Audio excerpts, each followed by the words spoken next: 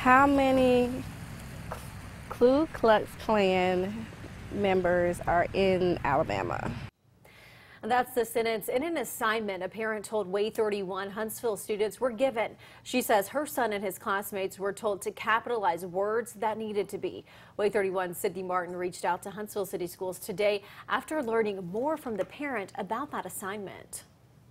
I'm here at the Academy for Science and Foreign Language. One mom I talked to told me she thinks her son's assignment in grammar class about the Ku Klux Klan would have been better suited for history class. That should be staying in history class.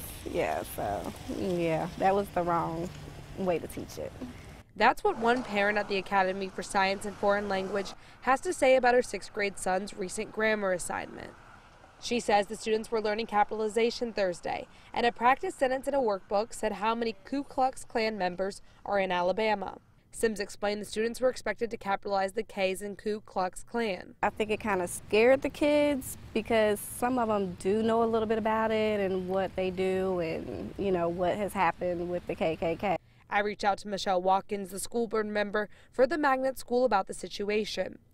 She told me it was an unfortunate incident and the district was making sure it wouldn't happen again. Sims said she also received a personal call from the principal, and every other parent in the class did as well. He was also himself offended. Sims says she's satisfied knowing the lesson won't be taught again. It was just a poorly executed mistake. In Huntsville, Sydney Martin, WAAY 31 News. And the school district told us in a statement this afternoon the worksheet was a supplement given out to the class related to a fictional book students were reading. The spokesman said the worksheet was unacceptable and not vetted before it was given to students. Administrators took immediate steps to make sure proper screening will take place on classroom material in the future.